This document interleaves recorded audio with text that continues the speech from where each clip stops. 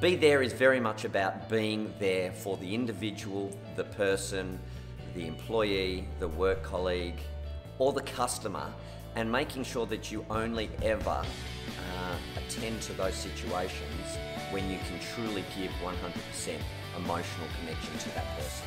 So be there is very much about emotionally connecting with other people. Be there. An example of be there for me is when you're taking a customer call or a sales call, and at the other end of the phone, all you can hear is somebody is typing on their computer.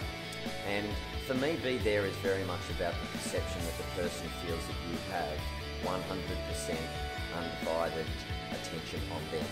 And when you hear that typing in the background, it's very much an example and can create a feeling for people that you aren't giving them 100% undivided attention. And in our organisation, we now have the approach where we give the approval, or we ask for the approval from the client, and we just let them know that the typing they may hear from us is us just entering the information as we're receiving it and hearing it from them. So be there, 100% undivided attention. I just like to always let everybody know that I am there for them.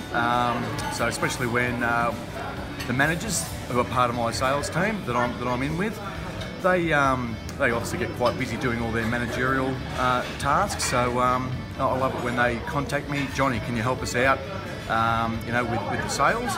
And absolutely, I love it, the fact that they ask me, and B, love that I can do it for them, and I just love being there for them, and as I love being there for everybody and helping everybody out. So that's one of my favourite fish philosophies. In my work environment, it's probably more the being there concept, and definitely used to believe, and especially after our latest conference, that multitasking was the best way to go about things, and it was efficient and effective. But now I sort of realise that if I'm not present in that particular moment with that particular person or task that I'm dealing with, then I'm not efficient and I'm not effective. So it's really important now, and I'm really focusing on making sure that I put everything else aside and I just focus on that particular task or that particular person, particularly when it's dealing with a person.